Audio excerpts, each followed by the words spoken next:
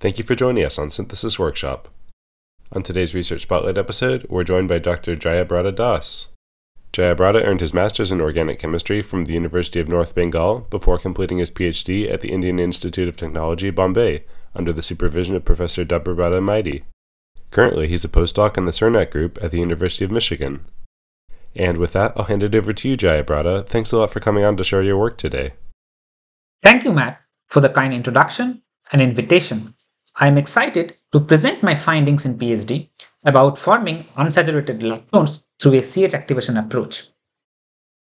Bicyclic lactones consist of two fused cyclic structures, one of which is a lactone ring. Due to their prevalence in numerous natural products and bioactive compounds, they have gained tremendous attention from organic chemists. But how do we prepare such bicyclic lactones? Some of the most traditional routes are Pyruvate oxidation, in which an ketone is converted to an ester, or iodolactonidation, in which an alkanoic acid is converted to lactone, or oxypalladation, which does the same job. However, some of the major limitations of such methods are they require highly designed starting materials, which are often not readily available. Or to get the final product also, it takes multiple steps instead of single step in most cases, which eventually limits the scope and applicability of such methods. Our aim with this project was to simplify the synthesis of such lactones. In my PhD, I was involved in remote CH activation of aliphatic compounds, which is considered more challenging than the typical CH activation of aromatic CH bonds.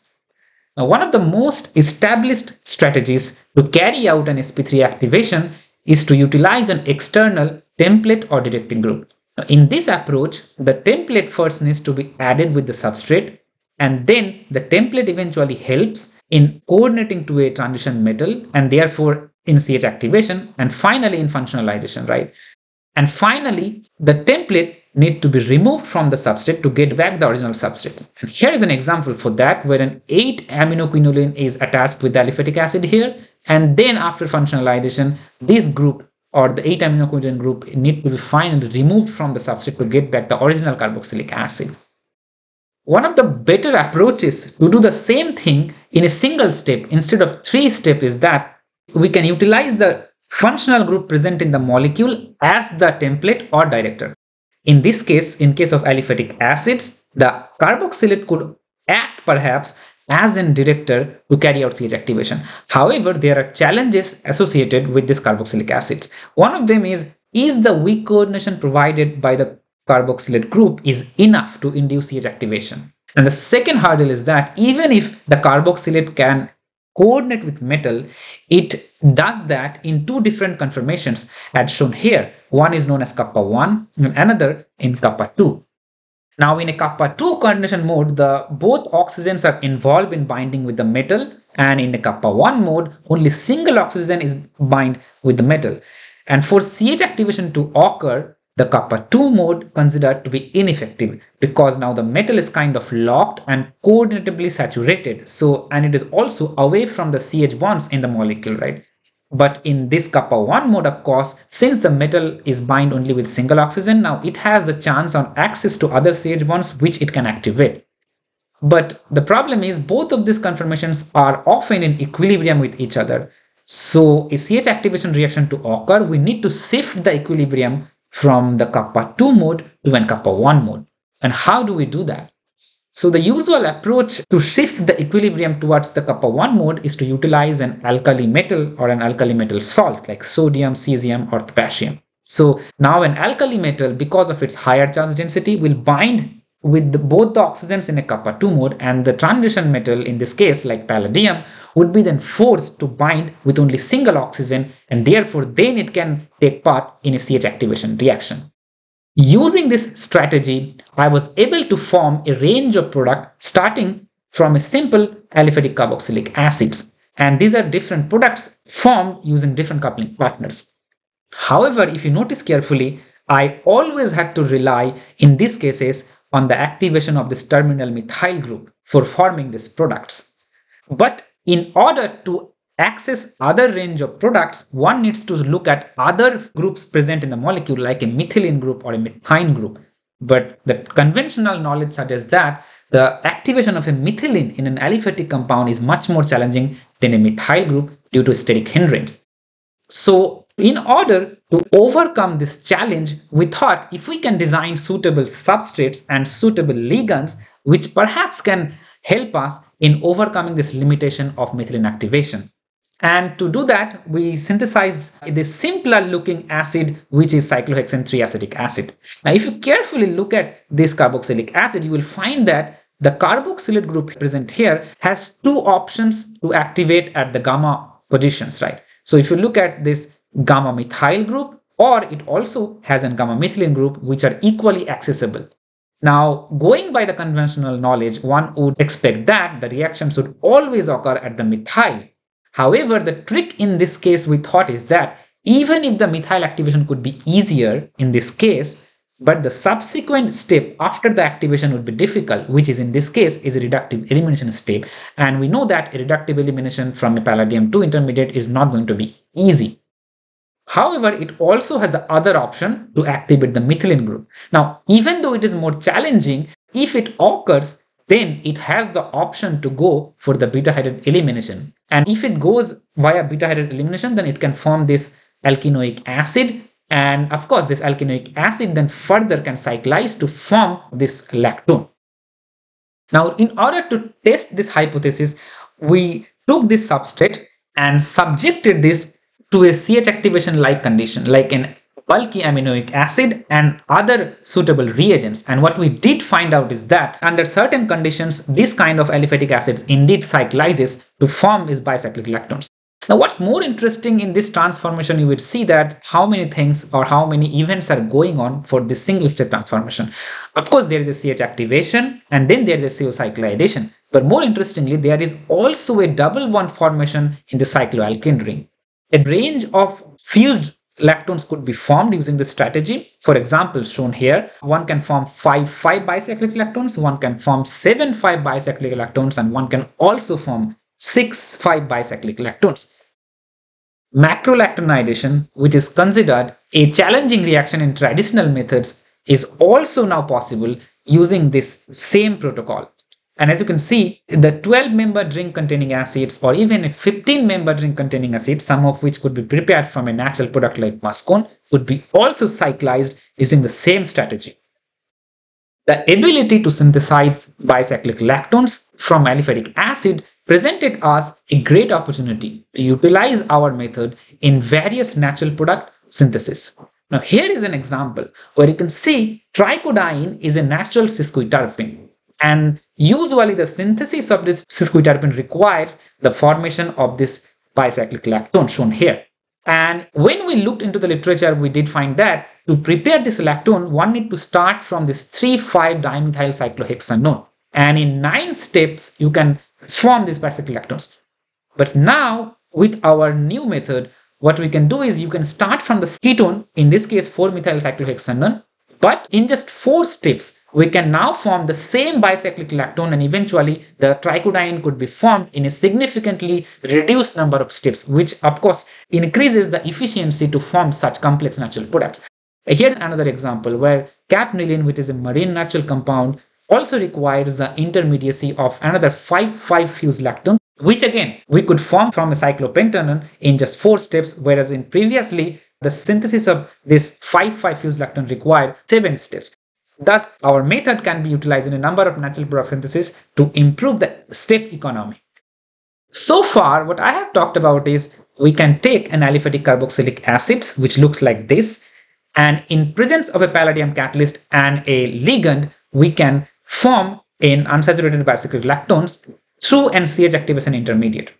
Now, one interesting idea I always had is that if it is possible that we can trap this intermediate by adding an external coupling partner. What I mean is, now if I add an external coupling partner or functional group in the reaction, is it then possible that the functional group can add to the lactone, which can further enhance the complexity of the bicyclic lactones?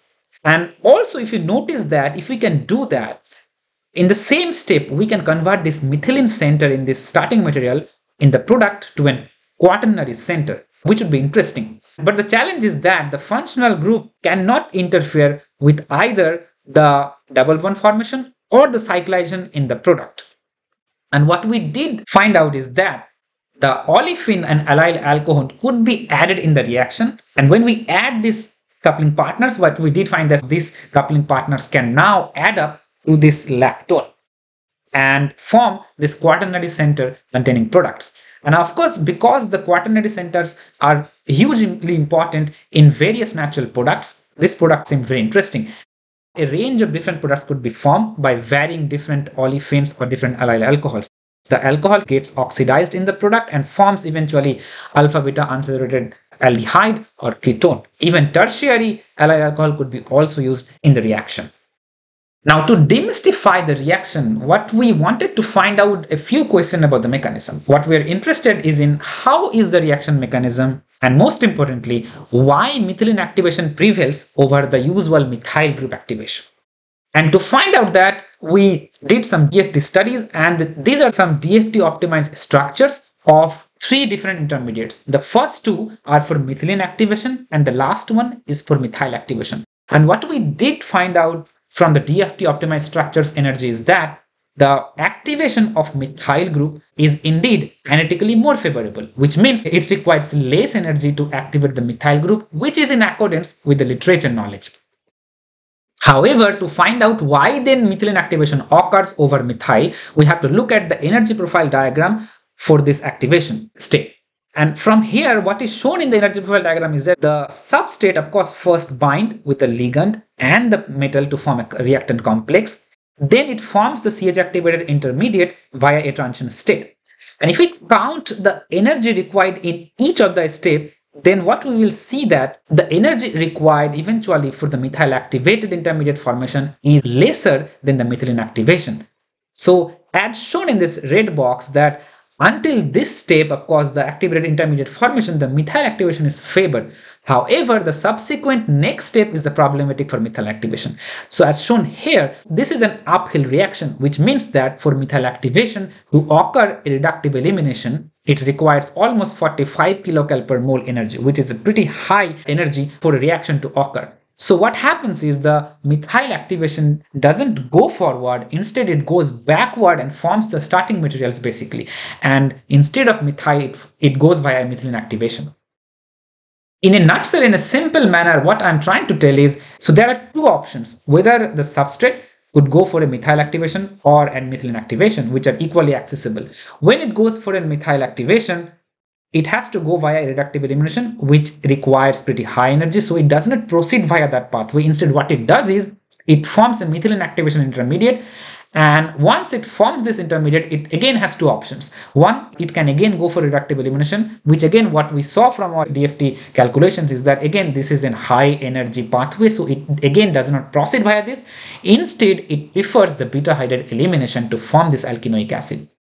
So if we look at the full structure of how the mechanism looks, the palladium catalyst first binds with the substrate and the ligand, and in presence of an alkali metal, it forms the methylene activated intermediate. The methylene activated intermediate then undergoes a beta hydride elimination to form an alkenoic acid. The alkenoic acid then undergoes an oxypalladation to cyclize, and the palladium then again undergoes another beta hydride elimination to release the product. The palladium hydride thus can form palladium 0 via a reductive elimination and the release of hydrogen, which we experimentally detected. And the palladium 0 again goes back to palladium 2 with the help of silver oxide. Now, when we add an external coupling partner like olefin or an allyl alcohol, the complexity of the reaction goes further, which means now what happens is once it forms the activated intermediate, the olefin or alcohol then adds to this intermediate. And then eventually another second CH activation occurs in this case, which is allyl activation if you look at carefully here.